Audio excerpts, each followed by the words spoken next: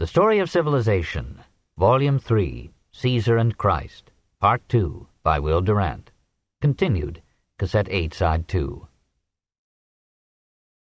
Meanwhile, the apostles and disciples had spread the good news, chiefly among the Jews of the dispersion, from Damascus to Rome. Philip made converts in Samaria and Caesarea, John developed a strong church in Ephesus, and Peter preached in the cities of Syria. Like most of the apostles, Peter took a sister with him on his missions to serve as his wife and aide. He healed the sick so successfully that at Samaria, a magician, Simon Magus, offered him money for a share in his mysterious powers. At Joppa, he raised Tabitha from apparent death. At Caesarea, he won a Roman centurion to Christianity. A vision, says the book of Acts, convinced him that he should accept pagan as well as Jewish converts. And from this time forward, with some amiable vacillations, he contented himself with baptizing, rather than also circumcising, non-Jewish proselytes. We feel some of the ardor of these early missionaries in the first epistle of Peter. Peter, an apostle of Jesus Christ, to those Christian Jews who are scattered as foreigners over Pontus, Galatia, Cappadocia, Asia, and Bithynia, God bless you and give you perfect peace. My dearly beloved, I pray you as aliens and exiles to live upright lives among the Gentiles, so that they may, from observing the uprightness of your conduct, come to praise God. Submit to all human authority for the Master's sake. Live like free men, but do not make your freedom an excuse for wrongdoing. Servants, be submissive to your masters, and perfectly respectful to them, not only to those who are kind and considerate, but also to those who are unreasonable. You married women likewise must be submissive to your husbands, so that any who refuse to believe may be won over when they see how chaste and submissive you are. You must not adopt the external attractions of arranging your hair or wearing jewelry. You must be a quiet and gentle spirit. You married men also must be considerate to your wives. Show deference to women as the weaker sex, sharing the gift of life with you. Return not evil for evil. Above all, keep your love for one another strong, for love covers a multitude of sins. We do not know when and by what stages Peter made his way to Rome. Jerome, circa 390, dates his first arrival there as early as 42. The tradition that he played a leading role in establishing the Christian community in the capital has survived all criticism. Lactantius speaks of Peter's coming to Rome in Nero's reign. Probably the apostle visited the city on divers occasions. He free and Paul in prison labored as rivals to win converts there until both of them suffered martyrdom, perhaps in the same year 64. Origen reports that Peter was crucified head downward, for he had asked that he might suffer that way, perhaps hoping that in that position death would come sooner, or, said the opinion of the faithful, holding himself unworthy to die in the same manner as Christ. Ancient texts testify that his wife was killed with him, and that he had to see her led to execution. A later story named Nero's Circus on the Vatican field as the place of his death. Over the site the Cathedral of St. Peter rose, and claimed to enshrine his bones. His missions in Asia Minor and Rome must have helped to preserve many Judaic elements in Christianity. Through him and the other apostles it inherited Jewish monotheism, Puritanism, and eschatology. Through them and Paul the Old Testament became the only Bible that first-century Christianity knew. Till 70, Christianity was preached chiefly in synagogues or among Jews. The form, ceremony, and vestments of Hebrew worship passed down into Christian ritual. The paschal lamb of sacrifice was sublimated in the Agnus Dei, the expiatory Lamb of God, of the Catholic Mass. The appointment of elders, or presbyteri, priests, to govern the churches was adopted from Jewish methods of administering the synagogue. Many Judaic festivals, for example Passover and Pentecost, were accepted into the Christian calendar, however altered in content and date. The Jewish dispersion aided the rapid dissemination of Christianity. The frequent movement of Jews from city to city, and their connections throughout the empire, cooperated with commerce, Roman roads, and the Roman peace to open a path for the Christian faith. In Christ and Peter, Christianity was Jewish. In Paul, it became half Greek. In Catholicism, it became half Roman. In Protestantism, the Judaic element and emphasis were restored. 2. Paul. 1. The Persecutor. The founder of Christian theology was born at Tarsus in Cilicia, about the 10th year of our era. His father was a Pharisee, and brought up the youth in the fervent principles of that sect. The apostle of the Gentiles never ceased to consider himself a Pharisee, even after he had rejected the Judaic law. The father was also a Roman citizen and transmitted the precious franchise to his son. Probably the name Paul was the Greek equivalent of the Hebrew Saul, so that both names belonged to the apostle from infancy. He did not receive a classical education, for no Pharisee would have permitted such outright Hellenism in his son, and no man with Greek training would have written the bad Greek of the epistles. Nevertheless, he learned to speak the language with sufficient fluency to address an Athenian audience, and he occasionally referred to famous passages in Greek literature.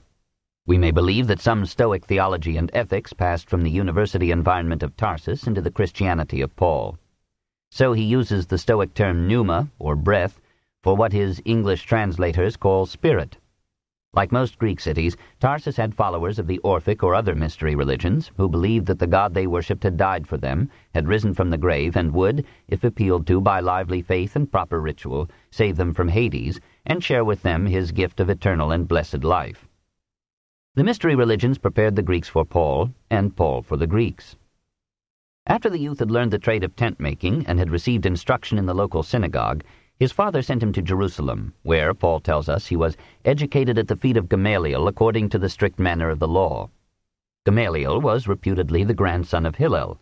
He succeeded Hillel as president of the Sanhedrin and carried on the tradition of interpreting the law with the lenient regard for the frailty of mankind.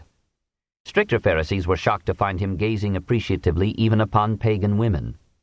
He was so learned that the Jews, who keenly honor scholarship, called him the beauty of the law, and gave to him first, as to only 6 men after him, the title of Rabban, our master. From him and others Paul learned that shrewd and subtle, sometimes casuistic and sophistical manner of biblical interpretation which was to disport itself in the Talmud. Despite Paul's initiation into Hellenism, he remained to the end a Jew in mind and character, uttered no doubt of the Torah's inspiration, and proudly maintained the divine election of the Jews as the medium of man's salvation. He describes himself as insignificant in appearance, and adds, "To keep me from being too much elated, a bitter physical affliction was sent me." He does not further specify. Tradition pictured him at 50 as a bent and bald and bearded ascetic, with vast forehead, pale face, stern countenance, and piercing eyes. Dürer imagined him so in one of the greatest drawings of all time, but in truth, these representations are literature and art, not history. His mind was of a type frequent among Jews, penetrating and passionate rather than genial and urbane, emotional and imaginative rather than objective and impartial. He was powerful in action because he was narrow in thought. Even more than Spinoza, he was a God-intoxicated man, consumed with religious enthusiasm in the literal sense of this word, holding a God within. He believed himself divinely inspired and endowed with the ability to work miracles. He was also a practical soul, capable of laborious organization, impatiently patient in founding and preserving Christian communities. As in so many men, his faults and virtues were near allied and mutually indispensable. He was impetuous and courageous, dogmatic and decisive, domineering and energetic, fanatical and creative, proud before man and humble before God, violently wrathful and capable of the tenderest love. He advised his followers to bless them that persecute you, but he could hope that his enemies, the party of circumcision, would get themselves emasculated. He knew his failings, struggled against them, and begged his converts to put up with a little folly from me. The postscript to his first epistle to the Corinthians sums him up. "This farewell I, Paul, add in my own hand. A curse upon anyone who has no love for the Lord. Lord, come quickly. The blessing of the Lord Jesus be with you. My love be with you all." He was what he had to be to do what he did. He began by attacking Christianity in the name of Judaism, and ended by rejecting Judaism in the name of Christ. At every moment he was an apostle. Shocked by Stephen's disrespect for the law, he joined in killing him and led the first persecution of Christians in Jerusalem. Hearing that the new faith had made converts in Damascus, he obtained authorization from the high priest to go there, arrest all who belonged to the way, and bring them in chains to Jerusalem, possibly in AD 31. It may be that the fervor of his persecution was due to secret doubts. He could be cruel, but not without remorse. Possibly the vision of Stephen stoned to death, perhaps even some youthful glimpse of Golgotha, troubled his memory and his journey, and fevered his imagination. As his party neared Damascus, says the Acts, a sudden light flashed upon him from heaven, and he fell to the ground. Then he heard a voice saying to him, "Saul, Saul, why do you persecute me?" "Who are you, sir?" he asked. "I am Jesus," said the voice. Saul's fellow travelers stood speechless, for they heard the voice but could not see anyone. When he got up from the ground and opened his eyes, he could see nothing. They had to take him by the hand and lead him into Damascus. For 3 days he could not see. No one can say what natural processes underlay this pivotal experience. The fatigue of a long journey, the strength of the desert sun, perhaps a stroke of heat lightning in the sky, acting by accumulation upon a frail and possibly epileptic body, and a mind tortured by doubt and guilt, may have brought to culmination the half-conscious process by which the passionate denier became the ablest preacher of Stephen's Christ. His Greek environment in Tarsus had spoken of a soter, or savior, who redeemed mankind. His Jewish lore had told of a Messiah to come.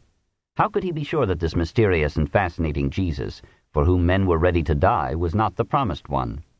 When, weak and still blind at the end of his journey, he felt upon his face the kindly, soothing hands of a converted Jew, something like scales dropped from his eyes, and his sight was restored. He got up and was baptized, and after taking some food regained his strength. A few days later he entered the synagogues of Damascus and told their congregations that Jesus was the Son of God. 2. The missionary.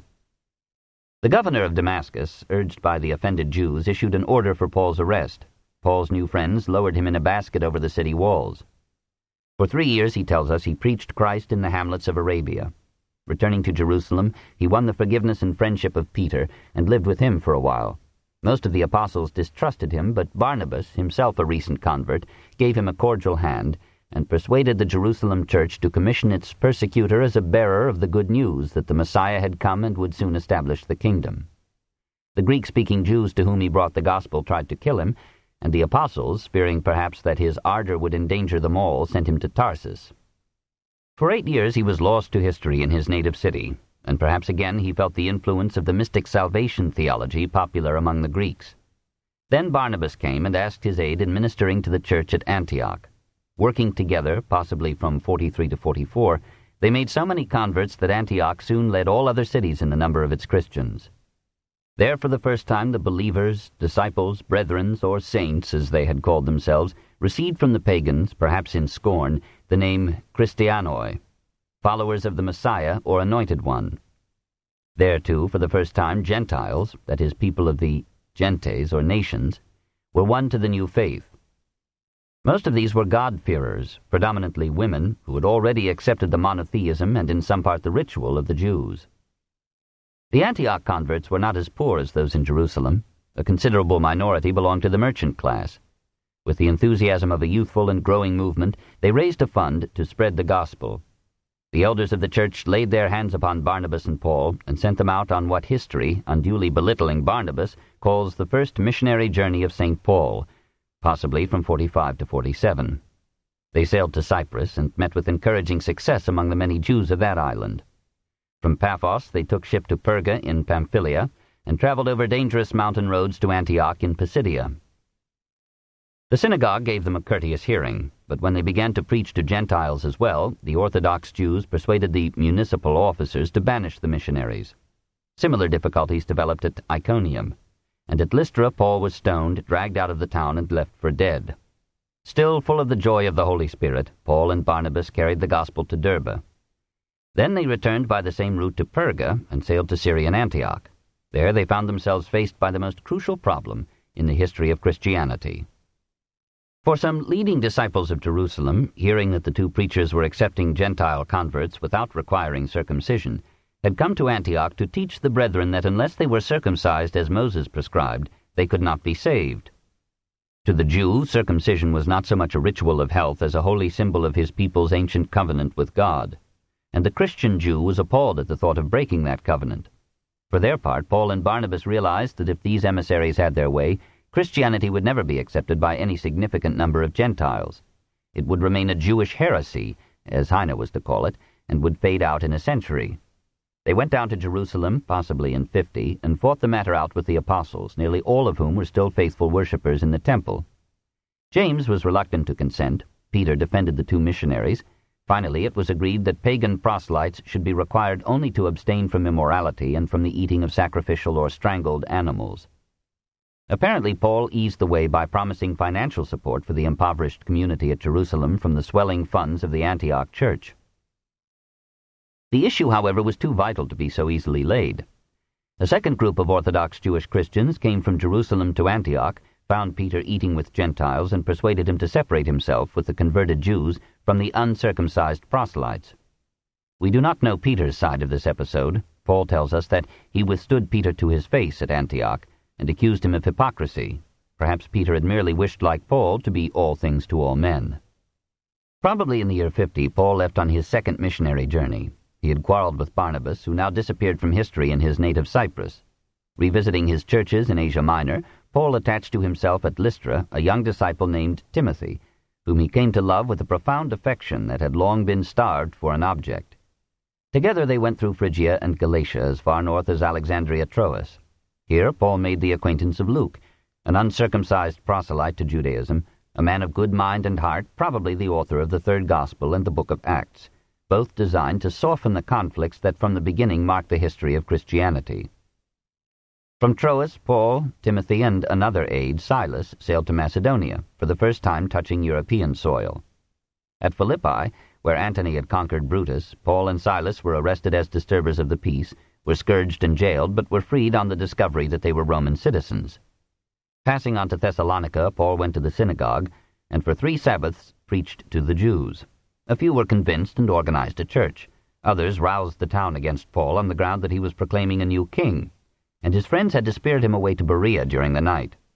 There the Jews received the message with great eagerness, but the Thessalonians came to denounce Paul as an enemy of Judaism, and he took ship for Athens, possibly in 51, discouraged and alone. Here, in the heart of pagan religion, science, and philosophy, he found himself quite friendless. There were few Jews to give him a hearing. He had to take his stand in the marketplace like any modern haranguer of city crowds and compete with a dozen rivals for passing ears. Some listeners argued with him, some laughed at him and asked, "What is this rag-picker trying to make out?" Several were interested and led him up to the Areopagus, or Hill of Mars, for a quieter hearing. He told them how he had noted in Athens an altar inscribed to an unknown god. This dedication, which probably expressed the desire of the donors to thank, appease, or enlist the aid of a god of whose name they were not certain, Paul interpreted as a confession of ignorance concerning the nature of God. He proceeded with high eloquence. "Whom therefore ye worship, though ye know him not, him I declare unto you. God, who made the world and all things therein, dwells not in temples made with hands. It is he that giveth life and breath unto all. And he made of one blood all the nations of mankind, that they should seek God, if haply they might feel after him, though he be not far from us. For in him we live and move and have our being, as certain also of your own poets have said. Forasmuch then as we are the offspring of God, we ought not to think that the Godhead is like unto gold or silver or stone, graven by the art and device of man. Howbeit, those past times of ignorance God hath overlooked.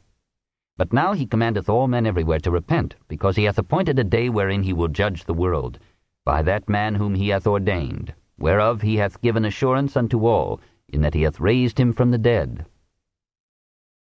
It was a brave effort to reconcile Christianity with Greek philosophy. Nevertheless, it impressed only a few. The Athenians had heard too many ideas to have much enthusiasm for any. Paul left the city in disappointment and went to Corinth, where commerce had gathered a substantial community of Jews. He stayed there 18 months, possibly from 51 to 52, earning his living as a tent maker and preaching every Sabbath in the synagogue. The leader of the synagogue was converted, and so many others, that the alarmed Jews indicted Paul before the Roman governor, Gallio, on the charge of trying to induce people to worship God in ways that are against the law. Gallio replied, "As it is only a question of words and titles and your own law, you must look after it yourselves. I will not decide such matters," and he dismissed them from the court. The two parties fell to blows, but Gallio paid no attention. Paul offered his gospel to the Gentiles of Corinth and made many converts among them. Christianity may have seemed to them an acceptable variation of the mystery faiths that had so often told them of resurrected saviors. Possibly in accepting it, they assimilated it to these beliefs and influenced Paul to interpret Christianity in terms familiar to the Hellenistic mind. From Corinth, Paul went to Jerusalem, possibly in 53, to salute the church. Soon, however, he was off on his third missionary journey, visiting the Christian communities in Antioch and Asia Minor, and reinvigorating them with his fervor and confidence. At Ephesus he spent 2 years and did such extraordinary wonders that many looked upon him as a miracle worker and sought to cure ailments by applying to the sick the linens Paul had used. The manufacturers of the images that pagan worshippers dedicated in the temple of Artemis found their trade slackening. Perhaps Paul had repeated here his Athenian indictment of image worship or idolatry. One Demetrius, who made silver models of the great shrine for pious pilgrims, organized a protest against Paul and the new faith, and led to the city theater a crowd of Greeks whose catchword, repeated for 2 hours, was, "Great is Artemis of the Ephesians." A local official dissolved the gathering, but Paul thought it the better part of valor to leave for Macedonia. He spent some happy months with the little congregations he had founded in Philippi, Thessalonica, and Berea. Hearing that dissension and immorality were disordering the church at Corinth, he not only reprimanded it in several epistles, but went down to it in person, possibly in 56, to face his detractors. They had accused him of profiting materially from his preaching, laughed at his visions, and renewed the demand that all Christians should obey the Jewish law. Paul reminded the turbulent community that he had everywhere earned his living with the work of his hands. And as to material profit, what had he not suffered from his missions? 8 floggings, 1 stoning, 3 shipwrecks, and 1,000 dangers from robbers, patriots, and streams. Amid this turmoil, word was brought him that the party of the circumcision, apparently violating the Jerusalem agreement, had gone into Galatia and demanded of all converts the full acceptance of the Jewish law. He wrote to the Galatians a wrathful epistle in which he broke completely with the Judaizing Christians and declared that men were to be saved not by adherence to the Mosaic law, but by an active faith in Christ as the redeeming Son of God. Then, not knowing what sharper tribulations awaited him there, he left for Jerusalem, eager to defend himself before the apostles, and wishing to celebrate in the holy city the ancient feast of Pentecost. From Jerusalem he hoped he might go to Rome, even to Spain, and never rest till every province of the empire had heard the news and promise of the risen Christ. 3. The Theologian. The leaders of the Mother Church gave him a hearty welcome, possibly in 57, but privately they admonished him, "You see, brother, how many thousand believers there are among the Jews, all of them zealous upholders of the law. They have been told that you teach all Jews who live among the heathen to turn away from Moses, that you tell them not to circumcise their children or to observe the old customs.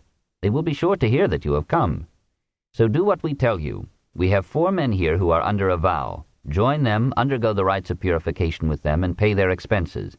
Then everybody will understand that there is no truth in the stories told about you, but that you yourself observe the law." Paul took the advice in good spirit and went through the rites of purification. But when some Jews saw him in the temple, they raised an outcry against him as the man who teaches everybody everywhere against our people and the law. A mob seized him, dragged him from the temple, and were trying to kill him when a squad of Roman soldiers rescued him by arrest. Paul turned to speak to the crowd and affirmed both his Judaism and his Christianity. They shouted for his death. The Roman officer ordered him to be flogged, but desisted when he learned of Paul's Roman citizenship. The next day he brought the prisoner before the Sanhedrin. Paul addressed it, proclaimed himself a Pharisee, and won some support. But his excited opponents again sought to do him violence, and the officer withdrew him into the barracks. That night a nephew of Paul came to warn him that 40 Jews had vowed not to eat or drink until they had killed him. The officer, fearing a disturbance that would compromise him, sent Paul in the night to the procurator Felix at Caesarea. 5 days later the high priest and some elders came up from Jerusalem and accused Paul of being a pest and a disturber of the peace among Jews all over the world. Paul admitted that he was preaching a new religion, but added, "I believe everything that is taught in the law." Felix dismissed the accusers. Nevertheless, he kept Paul under house arrest, accessible to friends, for 2 years, possibly from 58 to 60, hoping perhaps for a substantial bribe. When Festus succeeded Felix, he suggested that Paul should stand trial before him at Jerusalem. Fearing that hostile environment, Paul exercised his rights as a Roman citizen and demanded trial before the emperor. King Agrippa, passing through Caesarea, gave him another hearing and judged him mad with great learning, but otherwise innocent. He might be let go, said Agrippa, if he had not appealed to the emperor. Paul was put on a trading vessel which sailed so leisurely that it encountered a winter storm before it could reach Italy. Through 14 days of tempest, we are told, he gave crew and passengers an encouraging example of a man superior to death and confident of rescue. The ship broke to pieces on Malta's rocks, but all on board swam safely to shore. 3 months later, Paul arrived in Rome, possibly in 61. The Roman authorities treated him leniently, awaiting his accusers from Palestine and Nero's leisure to hear the case. He was allowed to live in a house of his choosing, with a soldier to guard him. He could not move about freely, but he could receive whomever he wished. He invited the leading Jews of Rome to come to him. They heard him patiently, but when they perceived that in his judgment the observance of the Jewish law was not necessary to salvation, they turned away. The law seemed to them the indispensable prop and solace of Jewish life. "Understand, then," said Paul, "that this message of God's salvation has been sent to the heathen. They will listen to it." His attitude offended also the Christian community that he found in Rome. These converts, chiefly Jews, preferred the Christianity that had been brought to them from Jerusalem. They practiced circumcision and were hardly distinguished by Rome from the Orthodox Jews. They welcomed Peter but were cold to Paul. He made some converts among the Gentiles, even in high place, but a bitter sense of frustration darkened the loneliness of his imprisonment. He found some solace in sending long and tender letters to his distant flocks. For 10 years now he had written such epistles. There were doubtless many more than have come down to us under his name. They did not come directly from his pen. He dictated them, often adding a postscript in his own rough hand. He left them apparently unrevised, with all their repetitions, obscurities, and bad grammar on their head. Nevertheless, the depth and sincerity of their feeling, their angry devotion to a great cause, their profusion of noble and memorable speech, make them the most forceful and eloquent letters in all literature. Even Cicero's charm seems slight beside this passionate faith. Here are strong words of love from one to whom his churches were his fiercely protected children, violent attacks upon his numberless enemies, reprimands to sinners, backsliders, and divisive disputants, and everywhere tender exhortations. "Be filled with thanksgiving. Let the presence of Christ dwell in you, a wellspring of abounding wisdom. Teach and encourage one another with hymns and songs of the spiritual life. Make music in your hearts in gratitude to God." Here are great phrases that all Christendom quotes and cherishes. The letter kills, the spirit gives life. Evil communications corrupt good manners. To the pure all things are pure. The love of money is the root of all evil. Here are frank confessions of his faults, even of his statesmanlike hypocrisies. "I have made myself everyone's slave so as to win over all the more. To the Jews I have become like a Jew to win Jews. To those without the law I have become like a man without any law. I have become all things to all men, that I might save some of them. I do it all for the sake of the good news, that I may share its blessings with the rest." These epistles were preserved and often publicly read by the congregations to which they were addressed. By the end of the 1st century, many of them were widely known. Clement of Rome refers to them in 97, Ignatius and Polycarp soon afterwards. Gradually, they entered into the subtlest theology of the Church. Moved by his own somber spirit and remorse, and his transforming vision of Christ, influenced perhaps by Platonist and Stoic denunciations of matter and the body as evil, recalling, it may be, Jewish and pagan customs of sacrificing a scapegoat for the sins of the people, Paul created a theology of which none but the vaguest warrants can be found in the words of Christ. That every man born of woman inherits the guilt of Adam, and can be saved from eternal damnation only by the atoning death of the Son of God. Such a conception was more agreeable to the pagans than to the Jews. Egypt, Asia Minor, and Hellas had long since believed in gods, Osiris, Attis, Dionysus, who had died to redeem mankind. Such titles as Soter, or Savior, and Eleutherios, or Deliverer, had been applied to these deities, and the word Kyrios, or Lord, used by Paul of Christ, was the term given in Syrian Greek cults to the dying and redeeming Dionysus.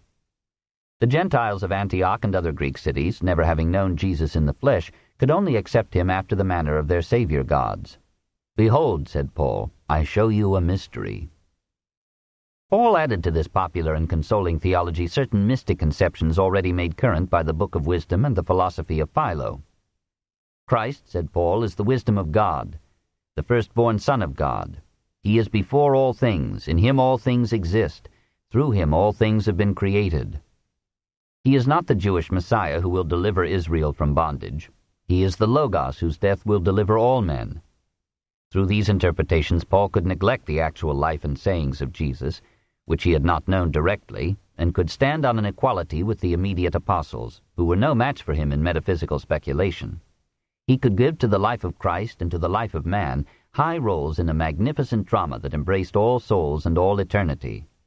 Moreover, he could answer the troublesome questions of those who asked why Christ, if very God, had allowed himself to be put to death. Christ had died to redeem a world lost to Satan by Adam's sin. He had to die to break the bonds of death and open the gates of heaven to all who should be touched by the grace of God. Two factors, said Paul, determine who shall be saved by Christ's death: divine election and humble faith. God chooses from all eternity those whom he will bless with his grace, and those whom he will damn. Nevertheless, Paul bestirred himself to awaken faith as a rod to catch God's grace. Only through such assurance of things longed for, such confidence in things unseen, can the soul experience that profound change which makes a new man, unites the believer with Christ, and allows him to share in the fruits of Christ's death. Good works and the performance of all the 613 precepts of the Jewish law will not suffice, said Paul. They cannot remake the inner man or wash the soul of sin. The death of Christ had ended the epoch of the law. Now there should be no more Jew and Greek, slave and freeman, male and female, for in union with Christ Jesus you are all one. As to good works combined with faith, Paul never tired of inculcating them, and the most famous words ever spoken about love are his own. Though I speak with the tongues of men and angels, and have not love, I am become as sounding brass or tinkling cymbal. And though I have the gift of preaching, and understand all mysteries, and have all knowledge, and though I have all faith, so that I can move mountains, if I have not love, I am nothing.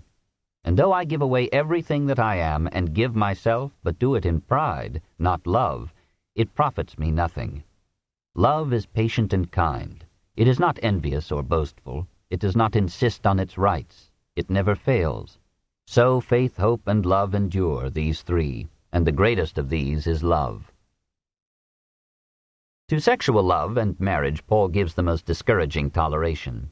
One passage suggests but does not prove that he was married. Have we not, he and Barnabas, brothers and Peter? Another he called himself single.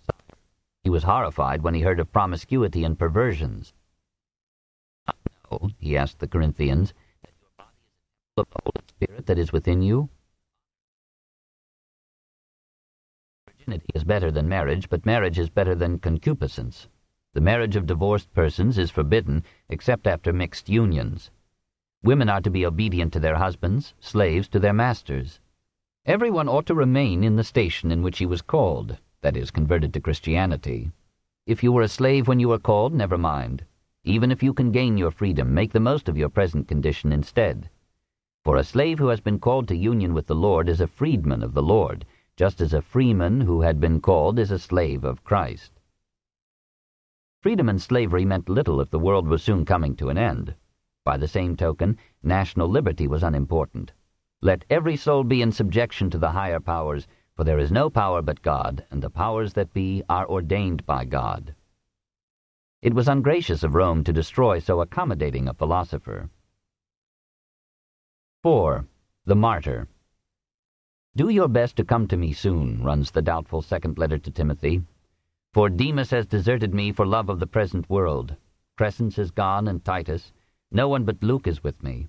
At my first appearance in court, no one came to help me. Everybody deserted me. But the Lord stood by me and gave me strength, so that I might make a full presentation of the message and let all the heathen hear it. So I was saved from the jaws of the lion. My life is already being poured out, and the time has come for my departure. I have had a part in the great contest. I have run my race. I have preserved the faith. He spoke bravely, but he was desolate. One ancient tradition said that he was freed, went to Asia and Spain, preached again, and once more found himself a prisoner in Rome. Probably he was never freed. Without wife or children to comfort him, with all friends gone but one, only his faith could support him, and perhaps that too was shaken. Like the other Christians of his age, he had lived on the hope of seeing Christ return. He had written to the Philippians, "We are eagerly awaiting the coming of a Savior, the Lord Jesus Christ. The Lord is coming soon." And to the Corinthians, "The appointed time has grown very short. From now on, those who have wives should live as though they had none, and those who buy anything as if they did not own it. For the present shape of the world is passing away. Maranatha, Lord, come quickly." But in his second epistle to the Thessalonians, he reproved them for neglecting the affairs of this world in expectation of Christ's early advent. The coming will be delayed until the adversary, Satan, makes his appearance and proclaims himself to be God. We surmise from his last letters that he had struggled during his imprisonment to reconcile his early faith with the long delay in the parousia, or second appearance. More and more he put his hope beyond the grave and made for his own solace the great adjustment that saved Christianity, the transformation of the belief in Christ's earthly return into the hope of union with him in heaven after death. Apparently he was tried again and convicted. Caesar and Christ came face to face, and Caesar won for a day. We do not know the precise charge. Probably now, as at Thessalonica, Paul was accused of disobeying the emperor's decrees and claiming that someone else called Jesus his king. This was a crime of maiestas, punishable with death. We have no ancient record of the trial, but Tertullian, writing about 200, reports that Paul was beheaded at Rome. And Origen, about 220, writes that Paul suffered martyrdom in Rome under Nero. Probably as a Roman citizen he had the honor of a distinct execution, and was not mingled with the Christians crucified after the fire of 64. Tradition united him with Peter in a simultaneous though separate martyrdom, and a touching legend pictured the great rivals meeting in friendship on the road to death. Over the place on the Via Ostia, where the church believed that Paul had found peace, a shrine was raised in the 3rd century. Remade in ever fairer form, it stands today as the Basilica of San Paolo fuori le mura, St. Paul beyond the walls. It is a fit symbol of his victory. The emperor who condemned him died a coward's death, and soon nothing survived of his inordinate works. But from the defeated Paul came the theological structure of Christianity, as from Paul and Peter the astonishing organization of the church. Paul had found a dream of Jewish eschatology confined in Judaic law. He had freed and broadened it into a faith that could move the world. With the patience of a statesman, he had interwoven the ethics of the Jews with the metaphysics of the Greeks, and had transformed the Jesus of the Gospels into the Christ of theology. He had created a new mystery, a new form of the resurrection drama, which would absorb and survive all the rest. He had replaced conduct with creed as the test of virtue, and in that sense had begun the Middle Ages. It was a tragic change, but perhaps humanity had willed it so. Only a few saints could achieve the imitation of Christ, but many souls could rise to faith and courage in the hope of eternal life. The influence of Paul was not immediately felt. The communities that he had established were tiny isles in a pagan sea. The church at Rome was Peter's and remained faithful to his memory. For a century after Paul's death he was almost forgotten. But when the first generations of Christianity had passed away and the oral tradition of the apostles began to fade, and 100 heresies disordered the Christian mind, the epistles of Paul provided the framework for a stabilizing system of belief that united the scattered congregations into a powerful church. Even so, the man who had detached Christianity from Judaism was still so essentially Jewish in intensity of character and sternness of morality that the Middle Ages, adopting paganism into a colorful Catholicism, saw no kindred spirit in him, built few churches to him, seldom sculptured his figure or used his name. 15 centuries went by before Luther made Paul the apostle of the Reformation, and Calvin found in him the somber texts of the Predestinarian Creed. Protestantism was the triumph of Paul over Peter. Fundamentalism is the triumph of Paul over Christ. 3. John. The accidents of history have transmitted Paul to us in comparative clarity, and have left the Apostle John in obscurity and mystery. Besides 3 epistles, 2 major works have come down to us under his name. Criticism tentatively assigns the book of Revelation to the year 69 to 70, and to another John, the presbyter mentioned by Papias in 135. Justin Martyr in 135 attributes this powerful apocalypse to the beloved apostle. But as early as the 4th century, Eusebius notes that some scholars doubted its authenticity. The author must have been a man of considerable prominence, for he addresses the churches of Asia in a tone of menacing authority. If the apostle wrote it, and we may provisionally continue to think so, we can understand why, like his brother James, he was called Boanerges, son of thunder. In Ephesus, Smyrna, Pergamum, Sardis, and other cities of Asia Minor, John, rather than Peter or Paul, was looked upon as the highest head of the church. Tradition, as reported by Eusebius, held that John had been banished to Patmos by Domitian, and had on that Aegean isle written both the 4th Gospel and the Apocalypse. He lived to so great an age that people said he would never die. In form, Revelation resembles the books of Daniel and Enoch. Such prophetic symbolic visions were a literary device frequently used by the Jews of the age. There were several other apocalypses, hidden things revealed, but this one surpassed all the rest in lurid eloquence. Starting from the common belief that the coming of the kingdom of God would be preceded by the reign of Satan and the heyday of evil, the author describes the principate of Nero as precisely this satanic age. Satan and his followers, having revolted against God, are defeated by Michael's angelic hosts, are cast down upon the earth, and there lead the pagan world in the attack upon Christianity. Nero is the beast and antichrist of the book, a messiah from Satan as Jesus was from God. Rome is described as the harlot who sits on the great waters, with whom the kings of the earth have committed fornication. She is the whore of Babylon, the source and center and summit of all iniquity, immorality, perversion, idolatry. There the blasphemous and blood-stained Caesars demand the worship that Christians must reserve for Christ. In a succession of visions, the author sees the punishments that will fall upon Rome and its empire. A plague of locusts will for 5 months torture all inhabitants except the 144,000 Jews who have on their foreheads the sign of Christianity. Other angels will empty the 7 vials of God's wrath upon the earth, afflicting men with terrible sores and turning the sea into blood like a dead man's, so that every living thing in the sea will die. Another angel will let loose the full heat of the sun upon all unrepentant men. Another will cover the earth with darkness. 4 angels will lead twice 10,000 times 10,000 knights to slaughter 1/3 of mankind.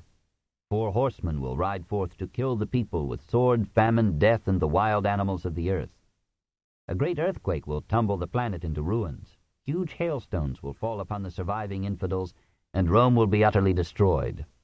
The kings of the earth will come together on the plains of Armageddon to make their last stand against God, but they will be overwhelmed in death. Satan and his cohorts, everywhere defeated, will be plunged into hell. Only true Christians will be saved from these calamities, and those who have suffered for Christ's sake, who have been washed in the blood of the Lamb, will receive abounding reward. After 1,000 years, Satan will be released to prey again upon mankind. Sin will mount again in an unbelieving world, and the forces of evil will make a last effort to undo the work of God. But they will once more be overcome, and this time Satan and his followers will be cast into hell forever.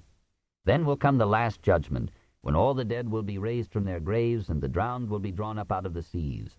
On that dread day, all whose names are not found in the book of life will be flung into a burning lake of fire and brimstone.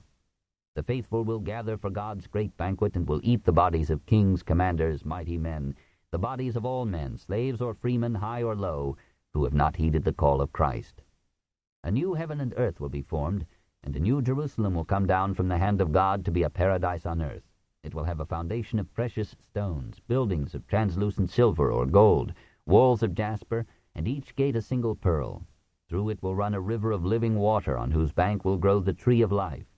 The reign of evil will be ended for all time. The faithful of Christ will inherit the earth. There will be no death any longer, nor night, nor any grief or pain. The influence of the book of Revelation was immediate, enduring, and profound.